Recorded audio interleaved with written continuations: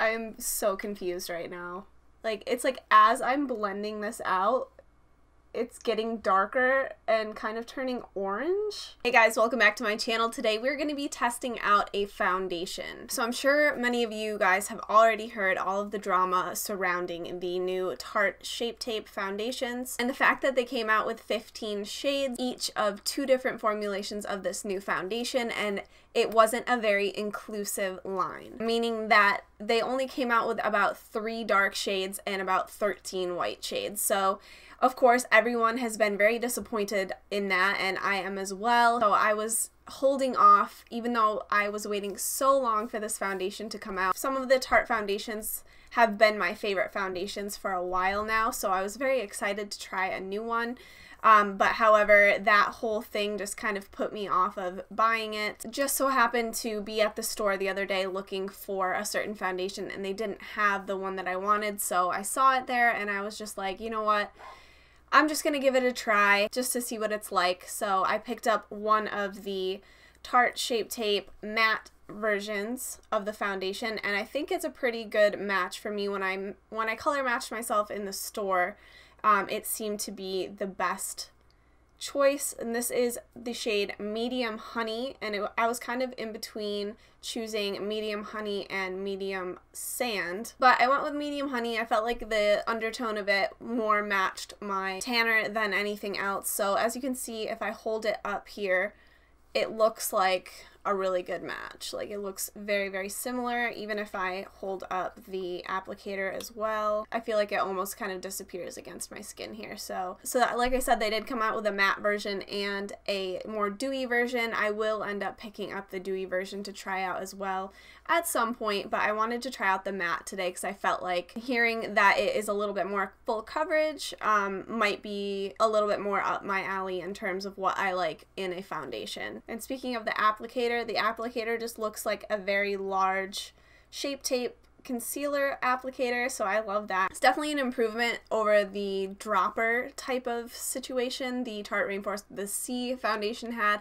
I have a lot of those, but it tends to just get all over the place and kind of conglomerate around the top and just look really messy, and I feel like I waste a lot of foundation that way. So I'm glad that they included a new type of applicator in this foundation. I always prime my face before foundation no matter what, so I'm going to use the Smashbox Photo Finish Primerizer. So I'm just going to apply it to one half of my face first.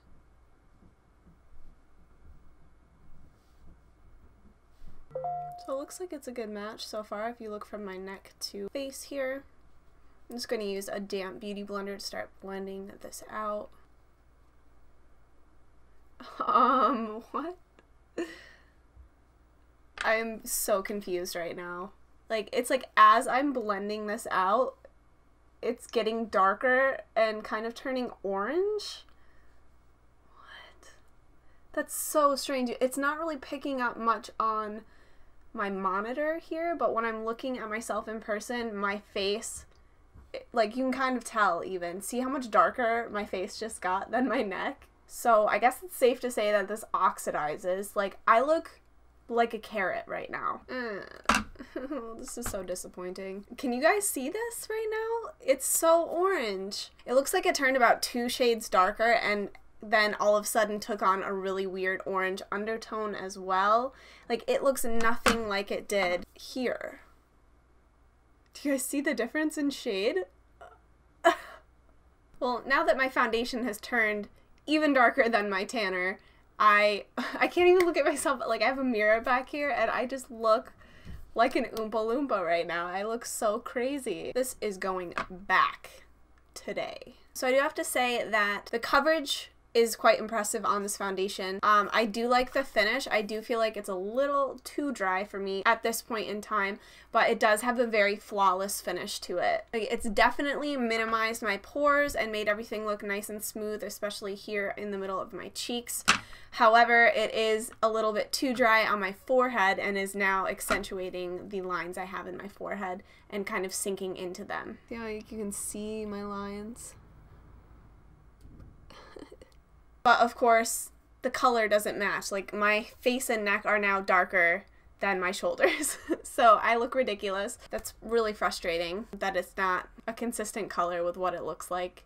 Because in the store, it looked like it matched perfectly, and even just here, showing you guys before I put it on, it looked like it was gonna match perfectly, and it just completely changed color. It is slightly dry feeling on my skin right now. Like, it definitely sets down without having to put any powder over it, which would be great for someone with oily skin or more normal skin, but my skin this time of year right now is a little bit on the dry side, so I can see it kind of collecting around my nose where I have a little bit of dryness. So if you have flaky skin at all, it's definitely going to accentuate that. So now this is how everything looks now that all of my makeup is finished. I really, really do, like I said, love the finish of this foundation. I think it's beautiful. I think it will work really, really well for those of you who have oily skin. I do not recommend it for dry skin or flaky skin at all. The one thing that is so disappointing is that my face and neck are orange right now, and I can't do anything about it. I wanted to test this foundation out for you guys, so I'm going to the gym like this. It is what it is.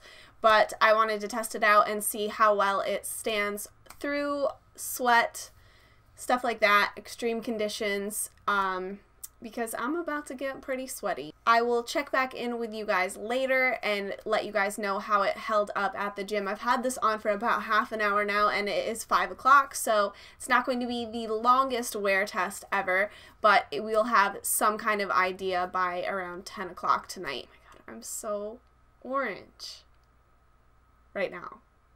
You guys don't understand. I'm so embarrassed. I don't think anyone is naturally this color. Like, who naturally is this orange? I don't understand why they formulated a color that dries and finishes like this. I did also want to mention that this foundation is just under $40. I think it's like $39.50 or something, so a little bit on the pricey side. So I will check back in with you guys later. Okay guys, so we are back. It is now 9:45, almost 10 o'clock. So I've had this on for just over 5 hours now. It stayed relatively matte. It started to break down a little bit in the center of my face. I can see just a small amount of oil. Parts of the foundation have gone like a little patchy. Like, it just doesn't look as even as it did originally when I had applied it. And I don't necessarily touch my face, especially up here. It's starting to get lighter right around my brows. I don't know if you guys can see that, where it's like kind of pulled away from the edge of my brow. And then around my mouth as well is starting to come off. Like, on the sides of my face, it just doesn't look as even as it did originally. I mean, this foundation is okay. It definitely still looks dry on my skin. It's sinking into these little lines right here. They look extra emphasized and dry. And in my forehead, it definitely just settled completely into all of my little fine lines. And not to mention the color is just like, I feel like it's just getting darker and darker as the day goes on. It feels even darker than it was earlier. Like, look at my chest here compared to my face. Overall, I like the finish of the foundation. I thought it looked really nice and flawless, but then throughout the day it kind of breaks down a little bit and doesn't hold up as well as some of my other foundations. So do you need it? I don't think so. I think it would be decent for someone with oily skin and skin that's slightly oilier than mine. Definitely not for anyone with dry skin. And yeah, this foundation was kind of just like meh for me. I really loved the Rainforest of the Sea foundation, so I was very excited about this one. That's about all I have to say about this foundation. This one was not a winner for me. I will be taking it back. I hope that you guys found this video helpful. If you did, please give it a thumbs up, and don't forget to subscribe for more of my videos, and I'll see you guys again very soon. Bye!